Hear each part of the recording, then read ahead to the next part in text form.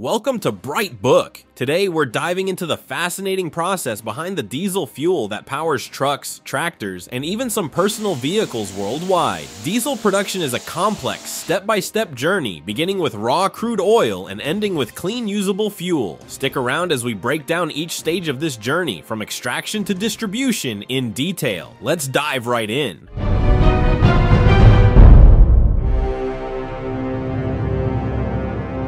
Everything starts with crude oil extraction. Crude oil is a thick, dark liquid found in reservoirs beneath the Earth's surface. Using powerful machinery like offshore rigs or onshore pump jacks, oil companies extract this resource, which contains the raw hydrocarbons needed to produce diesel. Imagine each drop of crude oil as a mix of compounds waiting to be separated and refined. This crude oil is then ready for its journey to the refinery, but getting it from remote extraction sites to these facilities is an entire operation of its own. To reach the refinery, crude oil is transported via pipelines, rail cars, or massive oil tankers that travel across oceans. This step is crucial. Refineries are often far from extraction sites, but strategically located near industrial areas to serve as fuel hubs. Imagine a pipeline that stretches hundreds or even thousands of miles, efficient but vulnerable to natural elements and strict maintenance needs. This journey ensures that refineries have a steady supply of crude oil, keeping the refining process moving. Once the crude oil arrives, it undergoes its first major transformation: distillation. Picture a giant tower heated to about 350 degrees Celsius. The crude oil is pumped into this tower and heated until it boils, separating into layers based on boiling points. Here's the magic of distillation. Lighter compounds like gasoline rise to the top, while diesel, which is a bit heavier, settles in the middle. This boiling and rising process is critical, as each layer becomes a different fuel product. For the heavier parts, we use a secondary process called vacuum distillation. By lowering the pressure, we allow even heavier compounds to boil off at lower temperatures, maximizing the amount of useful product we can obtain. This process helps capture every possible fuel type from the crude.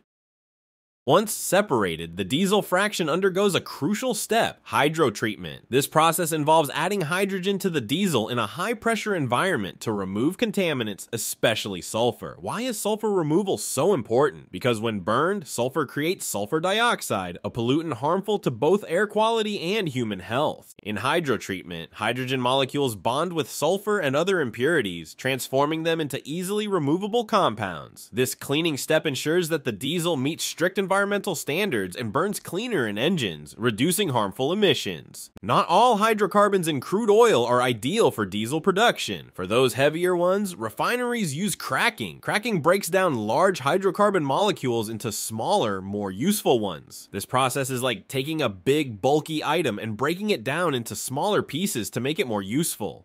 There are two main types: catalytic cracking and thermal cracking. Catalytic cracking uses a special catalyst to speed up the reaction, while thermal cracking relies on intense heat. These techniques convert otherwise unusable heavy oil fractions into additional diesel, gasoline, and other fuels, maximizing efficiency and minimizing waste. Reforming is primarily used to improve gasoline, but it can also enhance diesel quality. This process reconfigures hydrocarbon molecules to increase energy density and improve combustion. While it's a smaller part of the diesel refining process, reforming ensures that the diesel we use is efficient, stable, and ready for demanding engines. By reworking the molecular structure, refineries produce a fuel that performs reliably and meets quality standards for vehicles and industrial equipment. Now, the diesel is nearly ready, but it still needs a final blend. Refineries combine the treated diesel with additives that enhance its stability, prevent foaming, and improve its lubricity. Additives are a small but essential part of refining because they ensure that the diesel performs well under different conditions, whether in a cold winter or a hot summer.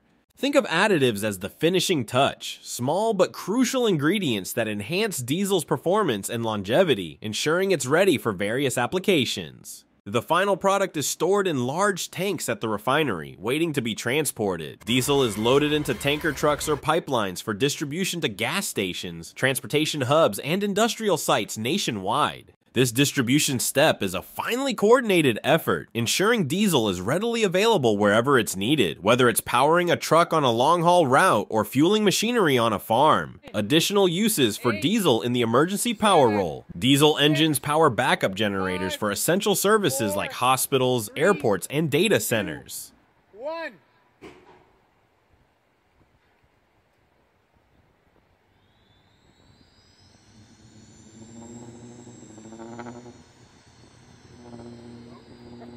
Their reliability makes them the primary choice for facilities that cannot afford power interruptions. In hospitals, diesel generators provide power for life-saving equipment like ventilators and operating rooms during outages. Disaster relief. Portable diesel generators are essential in areas hit by hurricanes, earthquakes, or floods where power grids are down. And it also helps data centers. Diesel ensures continuous operation for servers housing critical global data. For example, cloud services, financial systems. And there you have it, the journey from crude oil to the diesel that keeps our world moving. Thanks for joining us at Bright Book. Don't forget to subscribe for more insights into science, industry, and technology. Until next time, stay curious and stay informed.